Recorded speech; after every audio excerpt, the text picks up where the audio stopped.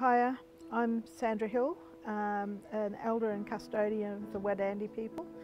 I'm also an artist, a professional artist, and have been an artist for 27 years.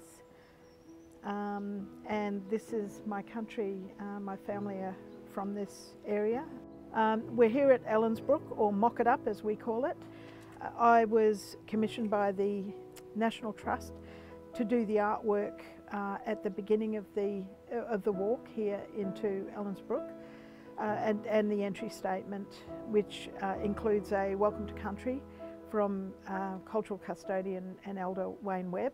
The artwork at the entry features an Aboriginal family in this place from the old days. They're wearing their traditional bukas, or their kangaroo skin cloaks. The family, it's a man and a woman, a young child and another child on the shoulders of the male.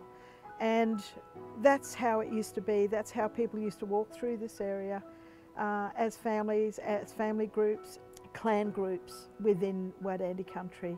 So this was always a camping place, a stopping place, and the reason for that was because it's sheltered.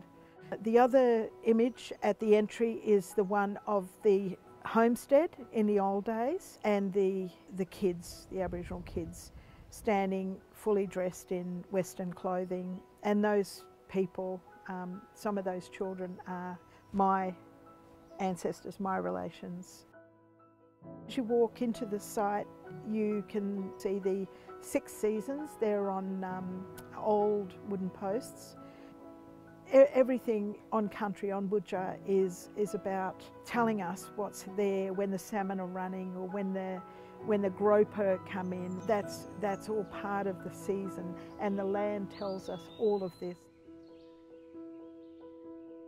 Mokidup is a place where really time stood still. The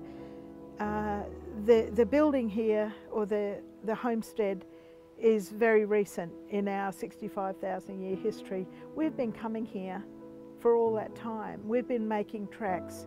We know this place. It's part of our life, it's part of our history, and it's part of our heritage. It's timeless. Mokidup's timeless.